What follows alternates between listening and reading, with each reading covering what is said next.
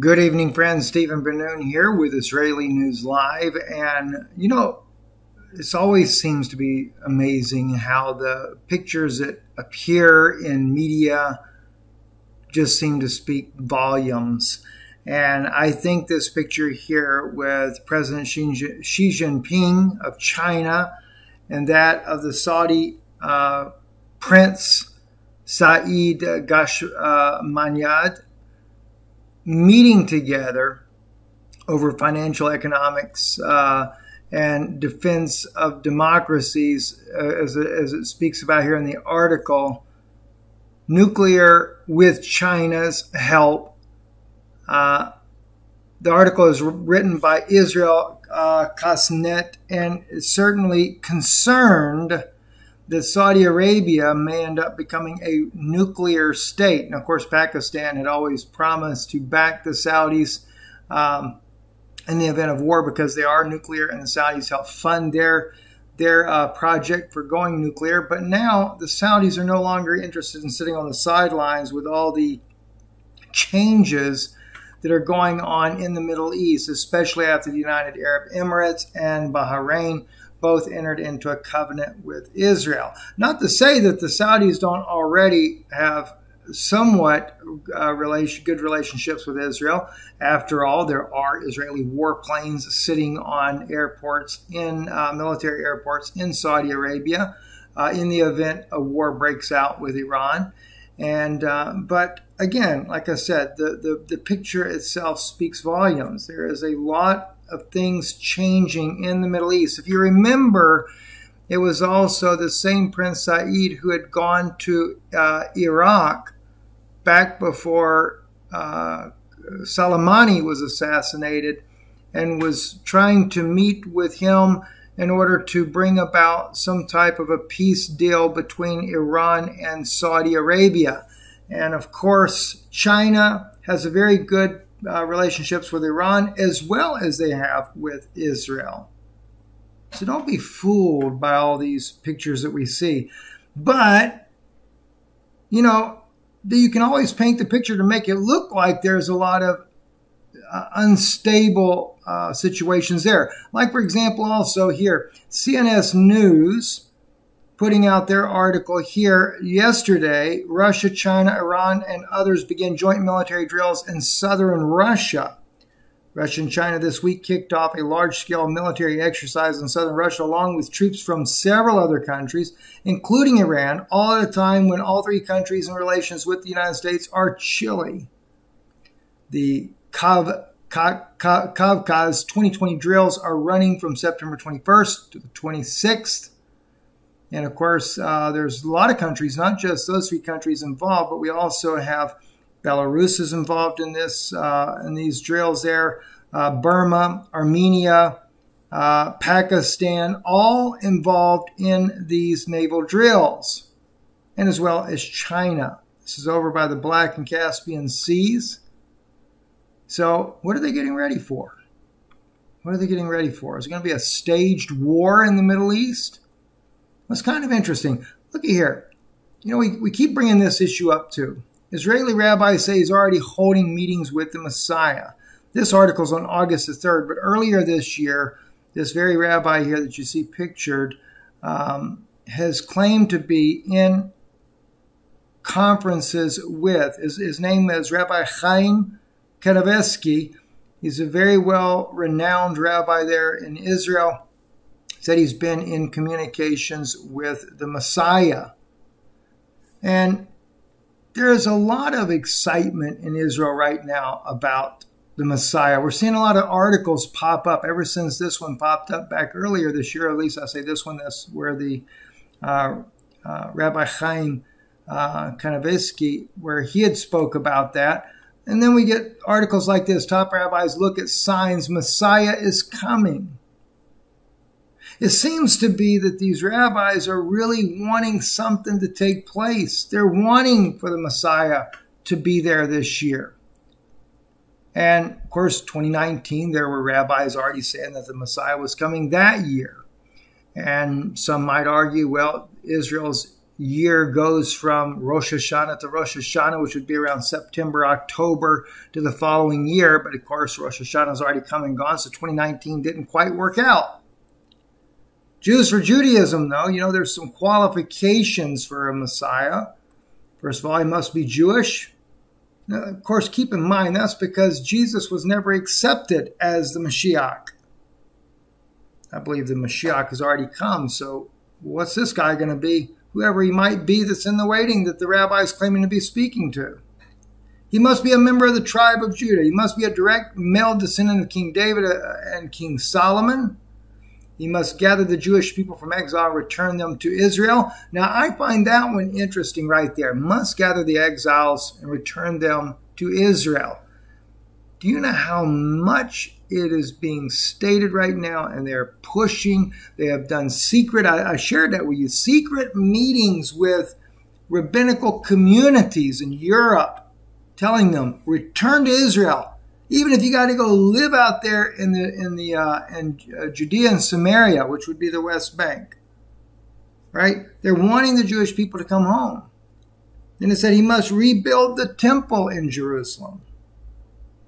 Now, I did a little poking and prodding because, there's some different people with different opinions out there that Israel's, the rabbis are wanting to disclose who their Messiah is. Whether or not that's going to be the case or not, who knows? It didn't happen last year. I think even in 2018 they were saying he was coming. So will 2020 be the year? I have no idea. But those are some of the things that he would have to meet, some of the criteria. He will rule at a time of world peace. He will rule at a time when the Jewish people will observe God's commandments.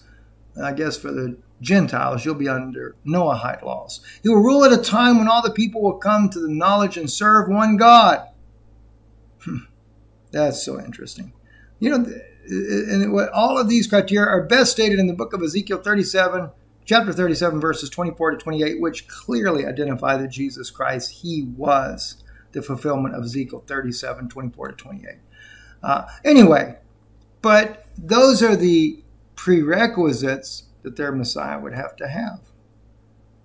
And Jesus fulfills every single bit of it, but that's beside the point. Nobody seems to believe that. But this video right here did catch my attention. This came out 3 days ago. And this is actually posted by Off-Grid Desert Farming. They actually listen to this channel. That's kind of interesting. But anyway, I know who Paul and Adrian are. But I want to play this video for you. This rabbi is extremely excited. It's right on the eve of Rosh Hashanah. And listen to what he says. Of course, I guess it's in Hebrew, so for most of you it'll be a little bit more difficult, but you can read the what he says on here, and maybe I'll highlight it as we go.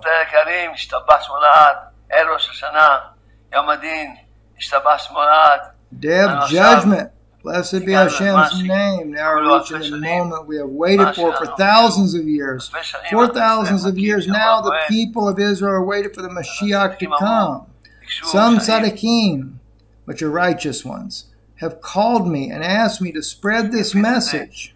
That all the time we should ask for these three things. For the reign of the dynasty of David, for the rebuilding of the temple. Regarding the first, Rosh Hashanah, we crown Hashem king. And ask him to reign over us. That his reign be revealed, Hashem be our king. Notice that his reign be revealed, Hashem be our king. Now he's mentioned already in here that the righteous had contacted him to put this out. Some of the tzaddikim, tzaddik, which means the word righteous ones, in other words, it's plural, tzaddikim. So it's, who are these rabbis that are asking him to put this out? Let's listen a little bit more. Ask him to reign, that his reign be revealed. That was what got my attention right there, that his reign be revealed. Hashem be our king. This connects with the second, with the reign of the descendants of King David. as it is written, they shall seek Hashem their God and David their king. All the time we have to ask over and over again, don't forget. Every time you do a mitzvah, say this is the merit, let the Mashiach come. May the Mashiach be revealed and may the temple be rebuilt. Every time you recite a blessing, say this merit, may the Mashiach come. All right, so the point being, and I'll put a link to this for you. The point being, there's a lot of excitement, a lot of anticipation.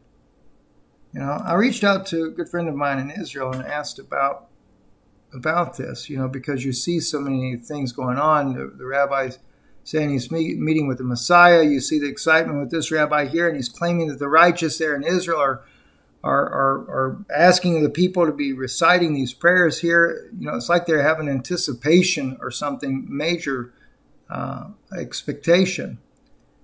And he said to me that the people, the rabbis, they don't have much time left. They got to do something. And especially with the elections and the condition they're in. But he also mentioned, too, about the building of the third temple. A friend of his is involved in that project. And he mentioned something about underground road or bridge being built or would be built. Didn't quite understand if it would be or is being built or whatever the case may be. But the fact that he actually said that the rabbis don't have much time left. They got to do something. And I know there's always been talk to before of wars, you know, that the Messiah would come and bring peace. Kind of like what one of our friends with the intelligence community had shared with us, our sources there, that the Mahdi was already in waiting. And they're just waiting for the right time. Allow all these different Arabic nations to go right there on the verge, right near the tip of going into civil war. Then they'd bring the Mahdi out. So will the Jewish Messiah be revealed this year, as they claimed he was going to be revealed last year? I have no idea. But there does seem to be a lot of excitement. And as one friend of ours there in Israel said, they're running out of time. Don't have a whole lot more time left. But things are definitely heating up. Situation with Iran and Syria. Of course, they still want Damascus to fall. Don't forget, as we were told, you got to watch Damascus. Watch Rome. You know, that's another thing. Thinking about Rome, and I brought this up again just as a reminder. Remember when the Pope, the mysterious disappearance of the Vicar of Christ, his title there as vicar? Not that I've ever agreed that any pope has ever been a substitute for Jesus Christ. He is truly the one and only Messiah. But when the Pope renounced his title as Vicar of Christ, he did not allow that to be upon him. A lot of people looked at that and said, well, this is a humble man, humble Catholic minister who is just really trying to be a good man, to be an example to the Catholic Church. No. As I said before, I'll say it again. It was a sign to the world that he had placed himself underneath Israel's Messiah, which to me is an Antichrist. He has taken away that title from the Catholic Church so that Israel could bring forth the Messiah and they could bring about a one-world religion. One faith. This is why they already have a Mahdi. It's all artificially put together. I'm Stephen Ben-Nun. You're listening to Israeli News Live. Thank you for listening. Thank you for your support of this work. Don't forget, our website, by the way, is going to be undergoing some changes here fairly soon. So, but anyway, IsraeliNewsLive.org is our website as of right now. Well, it still will be the same website. It's not going to change names or anything, but we're going to be having iConnectFX.com. That is EventMasterFX.com. Same name. It's just they have changed the name. iConnectFX will be working with us to embed our broadcast within our website itself, making things a little bit easier. You won't just have the one video up there, you'll have a panel of them on there. So we're kind of looking forward to that change to be made. Our webmaster is working for us, put that together for us, so that it'll be a better experience for you guys as well. But anyway, thank you for your support. You can donate online or via mail right there on the right-hand side.